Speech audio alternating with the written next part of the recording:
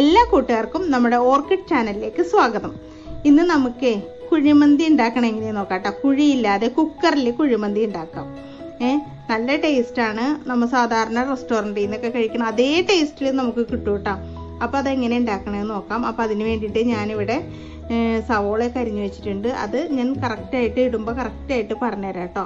ഇതിപ്പോൾ ചിക്കൻ എടുത്തു വെച്ചിട്ടുണ്ട്. 2 കിലോ ചിക്കനാണ് ഞാൻ എടുത്തു വെച്ചത്. അത് 2 കിലോ ചിക്കൻ എന്ന് പറഞ്ഞിട്ടുണ്ടെങ്കിൽ ക്ലീൻ ചെയ്തൊക്കെ വരുമ്പോൾ 1.5 കിലോ കാണുമായിരിക്കും, അത്രേ ഉണ്ടാവുള്ളൂ. അപ്പോൾ ആ ചിക്കൻ നമുക്കിത് എല്ലാം ചേർത്തിട്ടൊന്ന് മാരിനേറ്റ് ചെയ്ത് വെക്കണമല്ലോ. ചിക്കൻ നന്നായിട്ട് കഴുകി സ്ട്രെയിൻ ചെയ്ത് വരഞ്ഞു വെച്ചിട്ടുണ്ട്. അപ്പോൾ ഇത് സവോള, ഒരു സവോള, വലിയ സവോള ആയിട്ട് അത് കൊത്തി അരിഞ്ഞ് വെച്ചിട്ടുണ്ട്. ഇനി വേണ്ടത് ക്യാപ്സിക്കം വലിയ ക്യാപ്സിക്കം ആയിരുന്നു, അതും ഞാൻ ചെറുതാക്കി അരിഞ്ഞു വെച്ചിട്ടുണ്ട്. അതുപോലെ മല്ലിയിലയും ചെറുതായിട്ട് അരിഞ്ഞു വെച്ചിട്ടുണ്ട്. അത്രയൊന്നും വേണ്ട കേട്ടോ, ഞാൻ പിന്നെ ഉള്ളത് മുഴുവൻ അരിഞ്ഞു വെച്ചെന്നുള്ളൂ. ഇത് പച്ചമുളകാണ്, 2 പച്ചമുളക്, അതും ഞാൻ ചെറുതാക്കി അരിഞ്ഞു വെച്ചിട്ടുണ്ട്.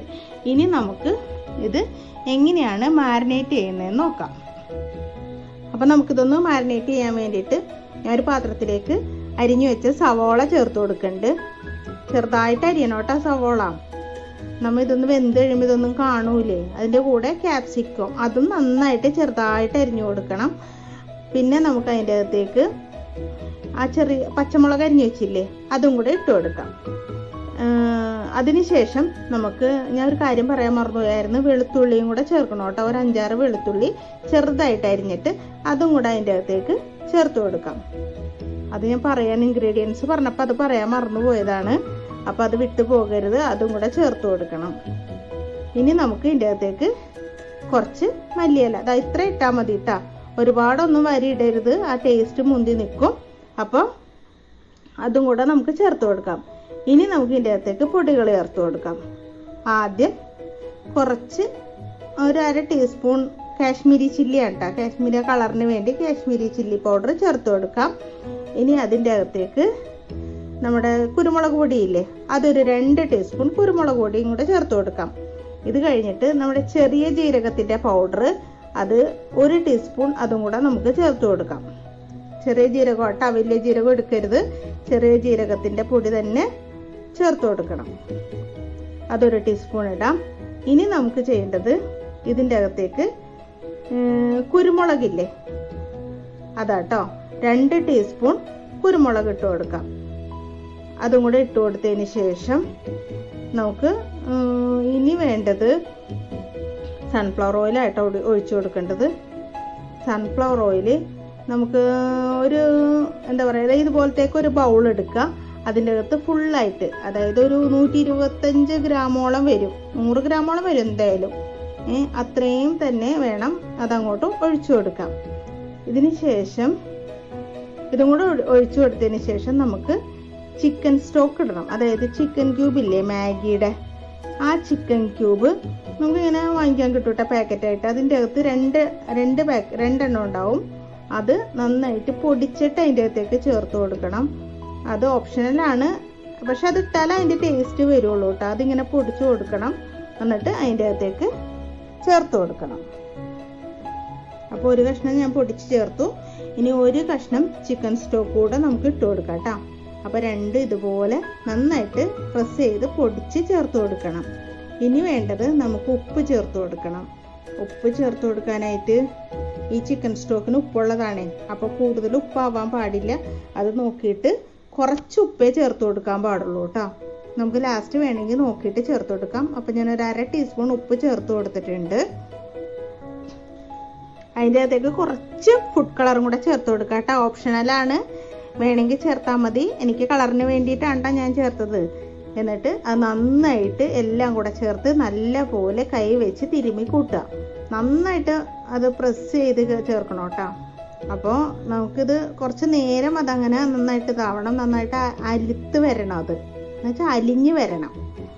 ഇങ്ങനെ നന്നായിട്ട് കൈവച്ച് തേച്ച് ഇതാക്കിയിട്ടേ നമുക്ക് ചിക്കനിൽ തേച്ച് പിടിപ്പിക്കാനുള്ളതാണ്. മിക്സിയിലൊന്നും അടക്കണ്ട കേട്ടോ, ഇങ്ങനെ ഇട്ടാൽ മതി. അപ്പോൾ എനിക്കൊരു കളർ കുറവ് തോന്നുന്നുണ്ട്. അപ്പോൾ ഞാനൊരു ഇത്തിരി കാശ്മീരി ചില്ലി പൗഡറും കൂടെ ഇടാൻ പോവാം കേട്ടോ.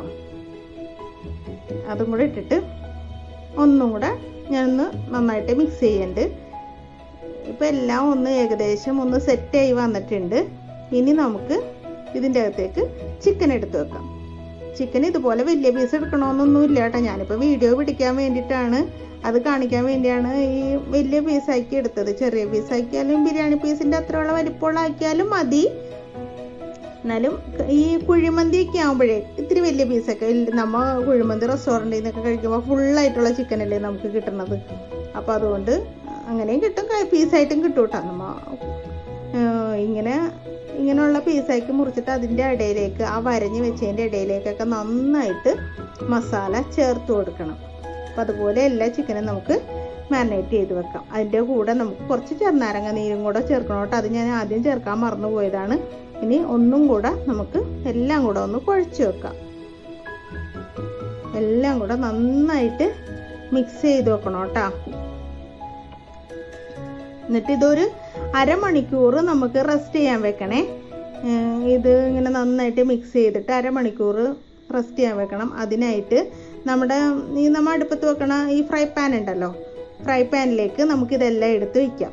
ഈ ചിക്കൻ ഒന്നിൻ്റെ മുകളിൽ ഒന്ന് വരരുതിട്ട്. അപ്പം നമ്മൾ സ്ഥലം അഡ്ജസ്റ്റ് ചെയ്ത് സെറ്റ് ചെയ്ത് വെക്കണം. എൻ്റെ കയ്യിൽ വലിയ ഫ്രൈ പാൻ ഇല്ലാത്തതുകൊണ്ടാണ് ഞാൻ ഈ ചെറുതെടുക്കണത്. അടി പിടിക്കരുതല്ലോ, അതുകൊണ്ടാണ് ഈ പാത്രം. നമ്മൾ വെള്ളമൊന്നും ഒട്ടും ഒഴിക്കണില്ല കേട്ടോ. പക്ഷേ ഈ ചിക്കനിൽ നിന്ന് വെള്ളം വരും. നമ്മിത് ചെറിയ തീയിലാണല്ലോ അടുപ്പത്ത് വെക്കണത്. ഇനി അതിൻ്റെ അകത്ത് കിടക്കണ അരപ്പുണ്ടല്ലോ, അതും കൂടെ വാരി ഇതിൻ്റെ മുകളിലേക്ക് പൊത്തി വെക്കണം. ഇപ്പം നിങ്ങളുടെ കയ്യിൽ മറ്റേ ബിരിയാണി പോട്ട് ഉണ്ടെങ്കിൽ അതിൻ്റെ അകത്ത് ചെയ്താൽ മതി കേട്ടോ. അപ്പോൾ നമുക്ക് ഇളക്കാനും മറിക്കാനും ഒക്കെ നല്ല സ്പേസ് ഉണ്ടാവും. ഇതാവുമ്പോൾ കുറച്ച് സ്പേസ് കുറവാണ്, എങ്കിലും നമുക്ക് ചെയ്തെടുക്കണ്ടേ. അപ്പോൾ അതിന് വേണ്ടിയിട്ടാണ് ഞാൻ ഈ പാത്രത്തിൽ തന്നെ ചെയ്യണത്. ഇതിലുള്ള മസാലകളൊക്കെ ഇതിൻ്റെ മുകളിലേക്ക് ഇട്ട് നന്നായിട്ട് തട്ടിപ്പൊത്തി വെക്കുക. അതിന് ശേഷം ഇത് അടച്ചു വെക്കണേ. എല്ലാ മസാലയും തൂത്തെടുക്കണം കേട്ടോ. ഒരു തരി പോലും കളയാതെ എല്ലാം ഇതിൻ്റെ മുകളിലേക്ക് ഇട്ട് കൊടുക്കണം. എന്നിട്ട് ഇത് ഒരു ലിഡ് വെച്ചിട്ട് അടച്ചിട്ട് അരമണിക്കൂർ വെക്കാം. അരമണിക്കൂർ കഴിഞ്ഞിട്ട് നമുക്കിത് അടുപ്പത്തേക്ക് എടുത്ത് വെച്ചാൽ മതി. ഈ പാത്രം തന്നെ വെച്ചാൽ മതി കേട്ടോ. അപ്പോൾ ലിഡിട്ട് ഞാൻ മൂടിയിട്ടുണ്ട്. അരമണിക്കൂർ നമുക്ക് അടുപ്പത്ത് വെക്കാം.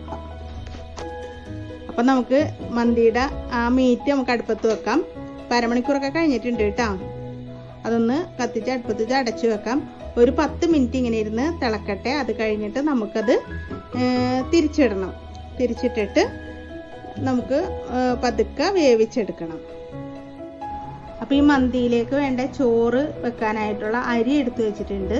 അപ്പോൾ ഈ നീളനരി കേട്ടോ. അതിന് മന്തിക്ക് എപ്പോഴും നല്ലത് നീളനരിയാണ്. ഈ ബൗളിൽ 2 ബൗൾ, അതായത് കപ്പിൽ 2 കപ്പ് അരിയാണ് എടുത്തത്. അപ്പോൾ നമുക്കിത് നന്നായിട്ട് കഴുകി കുതിർക്കാൻ വെക്കാം. അപ്പോൾ അതിൻ്റെ ആ സമയത്ത് നമുക്ക് വെള്ളം അടുപ്പത്ത് വെക്കാം കേട്ടോ. ചോറിനുള്ള വെള്ളം അടുപ്പത്ത് വെക്കാം. കുറച്ച് പട്ട, കുറച്ച് കുരുമുളക്, ഇത് രണ്ടും ഇട്ട് കൊടുക്കാം. ഇതിൻ്റെ അകത്ത് ജീരകമോ മറ്റ് ഏലക്കയോ ഒന്നും ചേർക്കരുത് കേട്ടോ. അപ്പോൾ നമുക്ക് നെയ്ച്ചോറിൻ്റെ ടേസ്റ്റ് വരും. അപ്പോൾ അതുകൊണ്ടാണ് കേട്ടോ അതൊന്നും ചേർക്കരുതെന്ന് പറയണത്. ഇതിൻ്റെ അകത്തേക്ക് നമുക്ക് ബ്ലാക്ക് ലെമൺ ഇല്ലേ, ബ്ലാക്ക് ലെമൺ, അത് നമുക്ക് കടയിൽ അങ്ങനെ പറഞ്ഞാൽ വാങ്ങിക്കാൻ കിട്ടും. അതൊരെണ്ണം നമുക്ക് ഇതിൻ്റെ അകത്ത് ചേർത്ത് കൊടുക്കണം കേട്ടോ. പിന്നെ എന്നിട്ട് ഇതിൻ്റെ അകത്ത് നമുക്ക് ആവശ്യത്തിന് ഉപ്പും കൂടെ ചേർത്ത് കൊടുക്കണം. ഉപ്പ് കുറച്ച് കൂടി നിൽക്കണം. ഈ വെള്ളത്തിന് പ്രത്യേകിച്ച് അളവൊന്നുമില്ല കേട്ടോ. കുറച്ച് കൂടുതൽ വെള്ളം ഞാൻ വെച്ചിട്ടുണ്ട്. നമുക്കിതിൽ ചോറ് വെന്തിട്ട് ചോറ് ഊറ്റി മാറ്റാനുള്ളതാണ്. അപ്പം അതനുസരിച്ച് വെള്ളം കുറച്ച് കൂടുതൽ ഇടാം. ഉപ്പ് പോരാ, കുറച്ച് 2 സ്പൂൺ ഇട്ടിട്ട് ഉപ്പ് പോരാ, കുറച്ചും കൂടെ നമുക്ക് ഉപ്പിട്ട് കൊടുക്കാം. എന്നിട്ട് നന്നായിട്ട് ഇളക്കുക. എന്നിട്ട് നമുക്കിത് മൂടി വെക്കാം കേട്ടോ. ഈ വെള്ളം ഒന്ന് തിളക്കട്ടെ. വെള്ളം തിളച്ച് കഴിഞ്ഞിട്ട് വേണം നമുക്ക് അരി ചേർത്ത് കൊടുക്കാൻ. അപ്പോൾ ഇത് നന്നായിട്ട് വെള്ളം തിളക്കണുണ്ട്. നമുക്ക് അരി ചേർത്ത് കൊടുക്കാം കേട്ടോ. അരി ഇടുമ്പോൾ സൂക്ഷിക്കണം, മേത്തേക്ക് തിളച്ച വെള്ളമാണ് തെറിക്കാതെ നോക്കണം. സൂക്ഷിച്ച് അരി ഇട്ട് കൊടുക്കണം. അരി അതിൻ്റെ അകത്തേക്ക് ഇട്ടിട്ട് നന്നായിട്ട് ഒന്നുകൂടെ ഇളക്കുക. ഇളക്കിയതിന് ശേഷം ഇത് അടച്ചു വെക്കുക. അപ്പോൾ നമുക്ക് അരമണിക്കൂർ ആവാറായിട്ടുണ്ട്. ചിക്കൻ അടുപ്പത്ത് വെക്കാറായിട്ടുണ്ട്, വെച്ചിട്ടില്ല. ഇത് നന്നായിട്ട് ഇളക്കിയിട്ട് നമുക്ക് മൂടി വെക്കാം കേട്ടോ. ഒരു 3/4 ഭാഗം വേവായാൽ മതി കേട്ടോ. പിന്നെ ബാക്കി നമ്മുടെ ദമ്മിടുമ്പോൾ നമുക്കതിൻ്റെ അകത്ത് ഇരുന്ന് വെന്തോളും. ഇനി നമുക്കിത് അടച്ചു വെക്കാം. ഇടയ്ക്കിടയ്ക്ക് തുറന്ന് ഇളക്കി നോക്കണം. വേവ് കൂടി പോകരുത്. ഇനി നമുക്ക് കുറച്ച് കഴിഞ്ഞിട്ട് ഇത് തുറന്ന് നോക്കാം. ചോറ് നന്നായിട്ട് വെന്തിട്ടുണ്ട്. നന്നായിട്ടെന്ന് പറഞ്ഞാൽ ഒരു 3/4 ഭാഗത്തോളം വെന്തിട്ടുണ്ട്. നമുക്കിത് ഒന്ന് കോരി മാറ്റാം. കൈ വെള്ളാതെ സൂക്ഷിച്ച് നോക്കി കോരി മാറ്റി വെക്കാം കേട്ടോ. അപ്പോൾ ഒരു 10 മിനിറ്റ് കഴിഞ്ഞിട്ടുണ്ട്. നമുക്കിത് തിരിച്ചിട്ട് കൊടുക്കണം കേട്ടോ. ഒരു സൈഡ് വെന്തിട്ടുണ്ടാവും, അപ്പുറത്തെ സൈഡിലേക്ക് തിരിച്ചിട്ട് കൊടുക്കണം. കുറച്ച് ഇതിൻ്റെ അകത്ത് ചിക്കനിൽ നിന്ന് വന്ന വെള്ളം ആട്ടോ അത്, നമ്മൾ എക്സ്ട്രാ വെള്ളമൊന്നും ചേർത്തിട്ടില്ല. കുറച്ച് പാടാണ്, ഇത്തിരി വലിയ പീസ് ആയതുകൊണ്ട് കുറച്ചൊന്ന് സൂക്ഷിച്ച് തിരിച്ചിട്ട് കൊടുക്കണം. ഞാൻ കുറച്ച് ബുദ്ധിമുട്ടിയിട്ടാണെങ്കിലും ഞാനത് തിരിച്ചിട്ട് കൊടുത്തിട്ടുണ്ട്. ഒന്ന് സൂക്ഷിച്ച് തിരിച്ചിട്ട് കൊടുക്കുക. എന്നിട്ട് അപ്പോൾ എല്ലാം ഒന്ന് തിരിച്ചിട്ടിട്ടുണ്ട്. ഇനി അത് നല്ലോണം ഒന്ന് വേവട്ടെ കേട്ടോ. കുക്കറിലേക്ക് ഞാൻ ആ ഇറച്ചിയൊക്കെ എടുത്തിട്ടിട്ടുണ്ട് കേട്ടോ, ചിക്കനൊക്കെ എടുത്തിട്ടിട്ടുണ്ട്. അതിൻ്റെ മുകളിലേക്ക് നമുക്ക് ചോറ് ഇട്ട് കൊടുക്കാം. നമ്മൾ ലെമണും അതിൻ്റെ അകത്ത് കിടന്നോട്ടെ, നമുക്ക് ലാസ്റ്റ് എടുത്ത് മാറ്റിയാൽ മതി. അതിൻ്റെ സ്മെല്ലൊക്കെ അതിൻ്റെ അകത്ത് പിടിക്കുമല്ലോ. അപ്പോൾ എല്ലാ ചോറും മുഴുവൻ നമ്മൾ വേവിച്ച് വെച്ചേക്കണം, മുഴുവൻ ചോറും അതിൻ്റെ അകത്തേക്ക് ഇട്ട് കൊടുക്കുക കേട്ടോ. ഒട്ടും തട്ടായിട്ടൊന്നും ചെയ്യണ്ട. ആ ചോറ് അതിൻ്റെ ഫുള്ളായിട്ട് അതിൻ്റെ മുകളിലേക്ക് ഇട്ട് കൊടുക്കാം. ഇങ്ങനെ ആയിട്ടാ നമ്മൾ കുഴിയിലിറക്കണതിന് പകരമായിട്ട് ഇത് ചെയ്യണം. എന്നിട്ട് അതിൻ്റെ മുകളിൽ കുറച്ച് പച്ചമുളക് ഇങ്ങനെ കുത്തി വെക്കുക. ഞാൻ ഞെട്ട് കളഞ്ഞ് കഴുകി വെച്ചതുകൊണ്ടാണ്. ഞെട്ടുള്ളതാണെങ്കിൽ ഞെട്ട് മുകൾ ഭാഗത്ത് നിൽക്കും. ഇപ്പം ഞെട്ടില്ലാത്ത പച്ചമുളകാണ്. ആ പച്ചമുളകെല്ലാം ഇങ്ങനെ നല്ലോണം കുത്തി വെക്കുക. ഇവിടെ എരിവ് ഇഷ്ടമുള്ളത് കൊണ്ടാണ് ഞാൻ കുറച്ച് കൂടുതൽ പച്ചമുളക് വെക്കണത്. നിങ്ങൾക്ക് ആവശ്യത്തിനുള്ള പച്ചമുളക് വെച്ചാൽ മതി കേട്ടോ. ഇത് ഒന്ന് വാടി കഴിയുമ്പോഴേ അത്ര വലിയ എരിവൊന്നും കാണൂല. ഇത് കഴിക്കുമ്പോൾ ഒന്ന് കടിക്കാനൊക്കെ നല്ല ടേസ്റ്റാണ്. അപ്പം അതിന് വേണ്ടിയിട്ടാണ് ഈ പച്ചമുളക് വെക്കണത്. ഇനി നമുക്ക് ഈ ക്യാപ്സിക്കത്തിൻ്റെ കഷ്ണമില്ലേ, അത് സൈഡിലൊക്കെ ഒന്ന് വെച്ച് കൊടുക്കാം കേട്ടോ. അതിൻ്റെ സ്മെല്ലും കൂടെ കിട്ടട്ടെ ചോറിലേക്ക്. അതിന് വേണ്ടിയിട്ടാണ് അതും കൂടെ ഒന്ന് പതുക്കെ സൈഡിലൊക്കെ വെച്ച് കൊടുക്കുന്നത്. ഞാൻ നടുഭാഗം ഒഴിവാക്കിയിട്ടേക്കണ എന്തിനാണെന്നറിയോ? നടുഭാഗത്താണ് നമുക്ക് നമ്മുടെ ചിരട്ടക്കനലില്ലേ അത് വെച്ച് കൊടുക്കേണ്ടത്. ചാർക്കോൺ വെച്ചാലും മതി, എനിക്കത് കിട്ടാത്തതുകൊണ്ടാണ് ചിരട്ടക്കനൽ. ഇനി ഒരു മഞ്ഞ കളർ കിട്ടാൻ വേണ്ടിയിട്ട് കുറച്ച് മഞ്ഞൾപ്പൊടി കലക്കിയിട്ട് അതും കൂടെ അതിൻ്റെ മുകളിലേക്ക് ഒഴിച്ചു കൊടുക്കാം. ഇനി നമുക്ക് ഒരു ചിരട്ട കത്തിച്ചിട്ട് അതിൻ്റെ കനൽ ഒരു പാത്രത്തിൽ, ചെറിയൊരു പാത്രത്തിൽ ഇട്ടിട്ട് അത് ചോറിൻ്റെ നടുഭാഗത്ത് വെച്ച് കൊടുക്കാം. എന്നിട്ട് അതിലേക്ക് കുറച്ച് ഓയിൽ ഒഴിച്ചു കൊടുക്കാം. ഓയിൽ ഒഴിക്കുമ്പോൾ നന്നായിട്ട് പുക വരും. പുക വരുമ്പോൾ തന്നെ നമുക്ക് കുക്കർ അടക്കണം കേട്ടോ. കുക്കർ അടച്ചിട്ട് വെയിറ്റ് ഇടാൻ മറക്കരുത്. വെയിറ്റ് ഇട്ടിട്ട് നമുക്ക് അടുപ്പത്ത് വെച്ച് കൊടുക്കാം. ഒരു അരമണിക്കൂർ അങ്ങനെ തന്നെ ഇരിക്കട്ടെ കേട്ടോ. അരമണിക്കൂർ കഴിയുമ്പോൾ നമുക്ക് തുറന്നു നോക്കാം. അരമണിക്കൂർ കഴിഞ്ഞിട്ടുണ്ട്. നമുക്കിത് തുറന്നു നോക്കാം. നല്ല മണം വരണ്ട കേട്ടോ മന്തിയുടെ. അപ്പം നമുക്ക് ഈ കരിയുടെ പാത്രം എടുത്ത് മാറ്റണമല്ലോ. അപ്പം ആദ്യം അതൊന്ന് എടുത്ത് മാറ്റുക. അതിന് ശേഷം നമ്മുടെ ഈ ചോറുണ്ടല്ലോ, ചോറ് വേറൊരു പാത്രത്തിലേക്ക് മാറ്റുക. ഞാൻ നേരത്തെ ചോറ് വെച്ചില്ല, ഇത്തിരി വലിപ്പമുള്ള പാത്രം, അതിൻ്റെ അകത്തേക്ക് ഈ ചോറെല്ലാം ഞാൻ കോരി മാറ്റുക കേട്ടോ. അത് കോരി മാറ്റിയതിന് ശേഷം എല്ലാ ചോറും അതിൻ്റെ അകത്തേക്ക് ഇടുക. അതിന് ശേഷം നമുക്ക് ചിക്കനും അതിൽ നിന്ന് എടുത്ത് മാറ്റണം. ചിക്കൻ അനക്ക തട്ടാതെ ഇളകാതെ പൊടിയാതെ മാറ്റി വെക്കണം കേട്ടോ. എന്നാലും നമുക്കത് ചോറിൻ്റെ മുകളിൽ വെക്കുമ്പോഴേ അത് ഭംഗി ഉണ്ടാവുള്ളൂ. ഈ ചിക്കനും ഇട്ടിട്ട് മാറ്റി കഴിഞ്ഞിട്ട് ഇതിൻ്റെ അരപ്പ് നമുക്ക് ആ ചോറിലിട്ടിട്ട് മിക്സ് ചെയ്തെടുക്കാം. അപ്പോൾ അത് ഞാൻ ചോറ് എടുത്ത് വെച്ചിട്ടുണ്ട്, ചിക്കനും വെച്ചിട്ടുണ്ട്, നമ്മുടെ മയണൈസും പച്ച ചമ്മന്തി പുതിന ചമ്മന്തിയൊക്കെ ഇട്ടിട്ടുണ്ട്. അതിൻ്റെ ലിങ്കൊക്കെ ഞാൻ ഡിസ്ക്രിപ്ഷൻ ബോക്സിൽ ഇടാം കേട്ടോ. അപ്പോൾ എല്ലാവരും ചാനലൊന്ന് സബ്സ്ക്രൈബ് ചെയ്യണം. അപ്പോൾ എല്ലാവർക്കും നന്ദി, നമസ്കാരം.